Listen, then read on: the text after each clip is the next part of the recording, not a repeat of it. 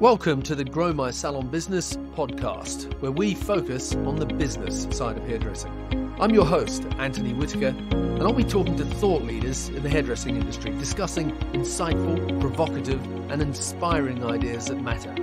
So get ready to learn, get ready to be challenged, get ready to be inspired, and most importantly, get ready to grow your salon business. Hello and welcome to today's episode of the Grow My Salon Business podcast. I'm your host, Antony Whitaker, and as always, it's great to have you here with us today. Thank you for the compliments regarding the podcast. I really appreciate it. And if you're one of those people who haven't yet left us a review for the podcast, I would love it if you did. Ratings and reviews are extremely helpful. They do matter in the rankings of the show, and it helps other people to find the podcast. I also love to hear what's been helpful.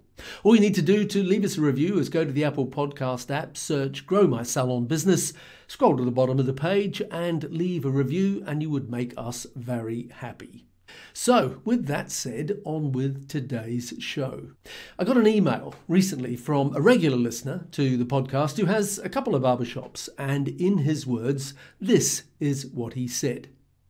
We are rebranding after 11 years in business to keep with the times and install some energy into the team. That being said, I'm coming up with lots of difficulties and I need some advice. So that's all I have to go on, but it's more than enough to address a problem that only fortunate or lucky salon owners need to address. Now, I say fortunate or lucky because he's been in business for 11 years so far, so he's obviously done a lot right. Because most salons, most barbershops, and in fact most small businesses don't last 10 years. So the fact that he has is cause to celebrate. But for whatever the reason, and we'll dig into that in a moment, he recognises the old adage that what got you here won't get you there, meaning that all businesses need to constantly evolve and reinvent if they are to survive and remain relevant and hopefully to grow. It reminds me of a famous quote from Bill Gates, who's the co-founder of Microsoft, who once said, "In 3 years, every product my company makes will be obsolete. The only question is whether we will make them obsolete or somebody else will." Meaning that change isn't a choice. Change is inevitable, and if you don't change in business, you will die. It's just a matter of how long it takes. So back to the email I got where he said, we are rebranding after 11 years in business to keep with the times and install some energy into the team. That being said, I'm coming up with lots of difficulties and need some advice. So the first thing I try and do is to identify what the real problem is, meaning what was the trigger or the catalyst for all of a sudden wanting to, in his words, rebrand to keep up with the times, install some energy into the team? Maybe there wasn't a trigger that set him on this path. Maybe he's been thinking about it for a while and recognised that the shops were looking a bit tired and dated and needed a refresh. But maybe there was a trigger. For example, have some staff left? Has a competitor opened up next door or next door but one? Have his sales stagnated and have all his costs increased, and so is he no longer profitable? So it's really important to understand what the thinking is behind why he is wanting to rebrand so that you can focus on what the real problem is before you come up with solutions. Because maybe a rebrand, in whatever that entails, and we'll come to that in a minute, isn't the solution to what the actual problem is. So for me, that's the first step, to get really clear on what the real problem is that you're trying to solve. So let's get back to that word rebrand, because he said he wants to rebrand after 11 years in business. Now, branding can mean many things to different people. Rebrand implies that this owner feels that the business has slipped and it needs an overhaul. So I'm going to ask myself, what does he mean by rebrand? Because, well, for some people, the word brand or branding is just about the visual elements. But branding goes a lot deeper than that and addresses the invisible elements that make the business work. And I group all those things under the term culture. And that includes how the clients and the team interact, the experience they have, the relationships that are built. So branding for a barbershop or a salon involves creating a unique identity and an image for the business that reflects its values, the style, and the services that it offers.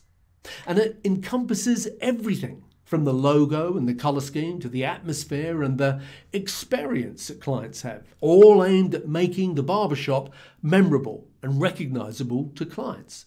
So when he says that he wants to rebrand, does that mean he wants to change the name, the logo, the colour of the walls and the decor? Does it mean he wants a new website with a clearer messaging in order to attract the clients and the team that he wants? Does he want to take it more upmarket and offer a more premium price service, or does he want to take it to being a more value or budget brand at a lower price point? Now, just to be clear, there's nothing wrong with doing any of those things if it's for the right reasons. But you could spend a lot of money in the process of doing those things and not be addressing what the real problem is. Many hairdressers have a creative side to them. But when they start out in business, they also usually have a very small budget for branding. And they usually already have a look and a feel that they want to project in terms of the salon's decor and for all of their marketing.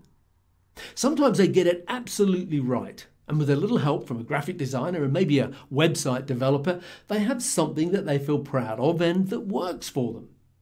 Other times, your initial attempt at branding might be enough to get you up and running, but you recognize it's temporary and that you need to invest some money into getting the right creative professionals, whether that's interior designers or graphic designers or branding or marketing agencies, to really pull it all together for you. Now that can cost a lot of money, but if you work with people who really know what they're doing, it can also give you a more successful business and pay back the investment many times over. So a rebrand can be good if it's done the right way and for the right reasons. It can breathe new life into the business, the clients, and for those who work there. It can attract more team members and it can enable you to increase prices and to grow. But, and there's always a but, because a radical rebrand can also confuse people, whether that's staff or clients, because some of them might like it just the way that it is. And so you need to recognize that if it's a radical rebrand that you're doing, you will potentially attract new clients and staff, but in all likelihood, you will also lose some existing clients and staff because, well, they like it the way that it was and they don't like the change. But remember, potentially losing some staff and clients isn't always a bad thing. In fact, it can be healthy for a business to get old ways of thinking and working out and to get new ways of thinking and working in. As a business owner, you need to do what is right for the business. And in most cases, that will also be what is right for the team and the clients. But there is an inevitability that some people will resist change. But we'll come to that in a minute. Over the years, I've been lucky enough to work with some branding experts, and what I've learned is that if you invest in the right people, they will spend a lot of time to understand you, your clients, and how your business operates and how it's positioned in the market before they produce any creative suggestions. Whereas the wrong people will try and pigeonhole you into their version of what they think your brand should look and feel like. Now, the gentleman who sent me this short email didn't know I was going to forensically break it down word by word and sentence by sentence and read into it the way that I are. And so maybe I'm drawing some wrong conclusions. But the next thing he said was that his reason for rebranding was to keep up with the times. So again, he may mean that in the context of when it comes to using technology that he's fallen behind. Or he may mean that in the context of when it comes to communication with clients and even potential team members, that he isn't utilizing social media in the way that he should. Or he may mean that in the context of the look of the place is outdated and it needs an overhaul. Or he may mean that the culture that exists in the business may have been relevant 11 years ago when he opened, but the expectations of people today are very different to what they were in 2015. But whatever it is, the problem he is hoping to fix is at the end of the sentence, where he says, and to install some energy into the team. I think that's the problem that he's hoping a rebrand will fix. But what does he mean by install some energy into the team? What does that look like? What's happening at the moment? Does it mean that at present they look sloppy? Maybe they're lazy. Maybe they just sat there in the chair reading a magazine in the hope that a client walks in, which is an absolute turn-off for any potential client. Maybe they don't have pride in where they work. Maybe they've lost their passion for the craft. Maybe they make absolutely no attempt to give clients a great experience that goes above and beyond. Maybe they make no attempt to build relationships with new clients, no attempt to introduce themselves and to use the clients' names, no attempt to educate and inspire and rebook them. Because if that's the issue, then a fresh coat of paint, a new logo and a fancy website isn't going to solve the problem. And that leads us perfectly into the last sentence of his email, where he said, I'm coming up with lots of difficulties and need some advice. Now, I suspect that the real challenges he is facing are in that last statement. So what are the difficulties that he's up against? Well, he didn't say, but I'll assume that regardless of what I've said up until this point, that the biggest problem that he is having is that his team are resisting the changes that he wants to put in place in his business.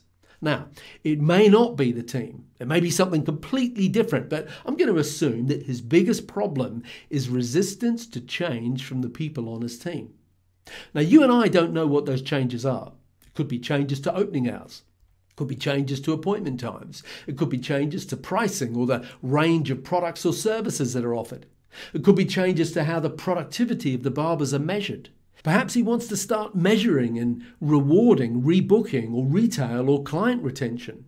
Who knows? He might just want to change the brand of coffee that they offer clients. But the point is, let's assume it's his business. It's his name on the list. It's his responsibility. And so he has to make decisions and make sure that those decisions are implemented and followed through by everyone on the team for what he perceives as for the good of the business. Now, this doesn't mean that he has to be a tyrant and just bulldoze his ideas through without consultation and involvement from those on his team, because that may work in the short term, but it's probably not going to work in the long term. So what should he do? Well, the first thing he should do is to recognize that for many people, they see any change as meaning that this won't be good for me. They might assume, what am I going to lose or what's going to be taken away from me? So if he's smart and a good leader, he will know that the best way to get change through is to get his team on side. So he should sit them down as a group and have a discussion about the business and get their input on what they feel is working and what's not working. Make them feel heard. Listen to their ideas and opinions and involve them as a team in the process of change. They will have some ideas that perhaps you haven't considered that could be implemented. But equally, it's not their business. And it's not their financial responsibility. So when they think of ideas for the business, they're not thinking of them in the context of, is this financially viable for the business? As the owner and leader, that's your job, and decision-making is your responsibility. You can listen, you can reflect, you can compromise, but ultimately you have to decide what is best for the business. I always think that now more than ever that one of the foundational values in your business should be that you are evolving and that the business is constantly changing to suit the needs of the economy, the clients, the team, and the business. Change can't be a surprise. It needs to be a constant and never-ending process. In fact, the Japanese have a word for it called Kaizen, K-A-I-Z-E-N. Which translates to change for the better or continuous improvement. Some people will always grumble about changes, but given a little time, they'll accept them and they'll get used to them. Obviously, you don't want to lose good people from your team, but No one is indispensable. And you have to put the needs of the business before the needs of any single individual on the team. Some people, whether they're clients or team, won't like the changes. So as harsh as it sounds, you need to accept that not everyone will share your journey forever. And if they're employees and they're preventing or holding you back from changing your business, then you need to look for ways to legally move them on. Now, as I said earlier, ultimately, what is good for the business, you want to be good for the individuals within the business, but your responsibility as the owner is to put what is right for the business first. So before we wrap up this episode, perhaps a key takeaway is that many people sort of work on the principle that if it's not broke, don't fix it. But the problem with that is that one day they wake up and realize that some big changes need to happen. And it's the big changes that upset the apple cart. Now, I'm certainly not against big changes, but I am very much for constantly evolving your business so that change becomes expected and accepted.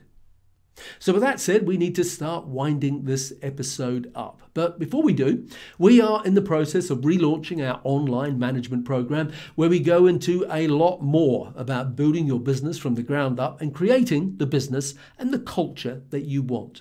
If you want to find out more, then visit us at growmysalonbusiness.com or on Instagram at growmysalonbusiness, and I'll put those links in the show notes for today's podcast on our website. And don't forget to subscribe and leave us a rating and review on the Apple Podcast app. So to wrap up, thank you for listening to this week's episode of the Grow My Salon Business podcast. Thank you for listening to today's podcast. If you'd like to connect with us, you'll find us at growmysalonbusiness.com or on Facebook and Instagram at growmysalonbusiness. And if you enjoyed tuning into our podcast, make sure that you subscribe, like, and share it with your friends. Until next time, this is Antony Whitaker wishing you continued success.